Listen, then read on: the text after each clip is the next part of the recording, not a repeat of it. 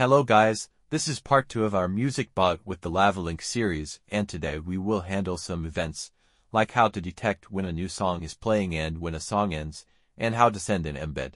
And yes, if you want an advanced music bot with awesome features like autoplay, 24/7 mode, 25 filters, and much more, you can visit my Patreon shop. Before we move forward, I want to tell you about my Patreon page, which is a great place for all of you.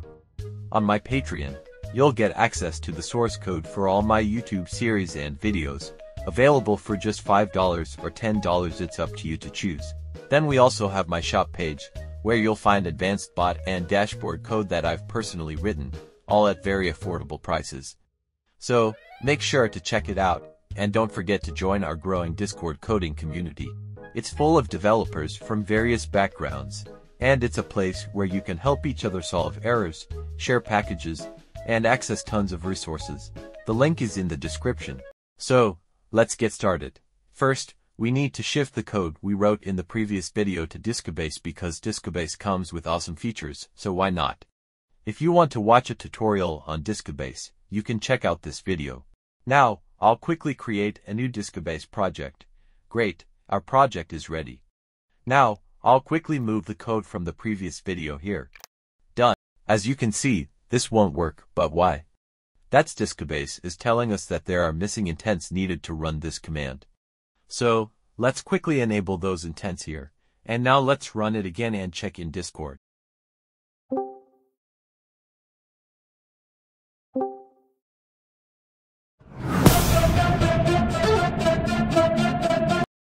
Nice, it's working. Now, let's start writing today's code. So now, we need to create some files for the code we're going to write today. First, we'll come into the events folder and go to the other folder. You can create these files in any folder inside the events folder, but I'm doing it here. I'll create 3 files for 3 events here. Then, I'll move to the functions folder and inside the other folder, I'll create 3 more files, which will manage our queue and duration. After that, we need to go to index.js and write the code to trigger these events. I'll quickly write the code here for these 3 events. You only need to write the code for one event, and then copy-paste it, changing the event name and file accordingly.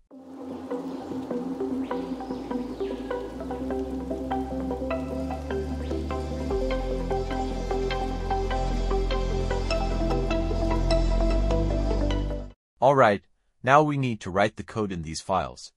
So follow along and write the code in your files just as I'm doing. And yes, from the next videos, we will start creating commands like skip, pause, resume, search, and much more. But for the next part, I need you to get 10 likes and 930 subscribers completed, so I'll upload the next part. So please subscribe, we need to hit 1K subscribers soon.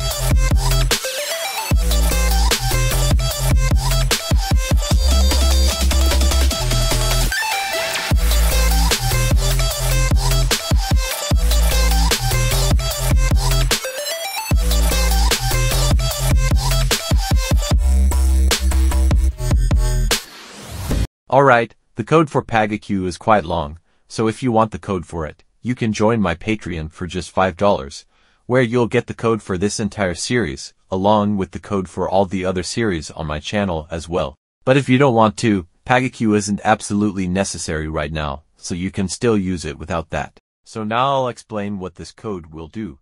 The player start event will automatically delete the previous song's embed and send a new embed for the next song when one song finishes, so you'll always know which song is currently playing.